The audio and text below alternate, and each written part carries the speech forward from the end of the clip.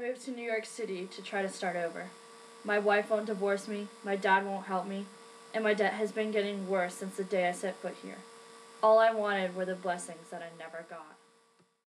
At all. What do you want from me? I want you to love me. I want you to be a father to me. I want your help. Let me out of my trouble. Let me do something better with myself. You have to stop worrying. Just think about the here and now.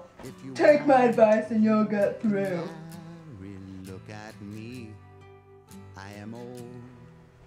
Dad, I trusted him. Trusted and got taken? I won't remind you the number of times I warned you about it.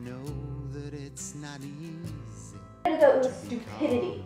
I can't look at you. It's torture seeing you. How can I support the three of you and live myself? Why do I keep giving you money if you're not going to lift a finger to help? Tommy, I have to chase you for the money that you owe us. You're the one who left. Margaret, you're not grasping the situation. I paid for you to go back to school. You have to get a job. And I pay you every time you ask me for money. Please, you're killing me, Margaret. You know what, Tommy? Call me back when you're more mature. Then we can talk about the situation. What? Margaret! Margaret!